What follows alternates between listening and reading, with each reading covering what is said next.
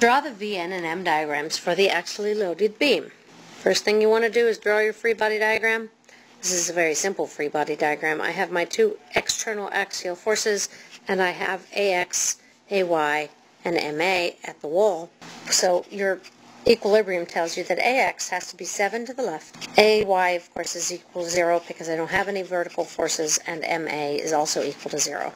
Now, break the beam up into pieces. You have 3 different pieces. You'll have something that exists before you get to your 5 Newton load at x equals 2. So at this point, N equals 7 newtons. V and M are equal to 0. If I go to the next piece, I have 7 newtons. And now I have to include my 5 newtons because the 5 newtons acts at a distance that is included in my free body diagram. So now I've got x between 2 and 5. Put on your internal loads, assumed to act at the centroid of the cross-section. N is now equal to 2 newtons. V and M are 0.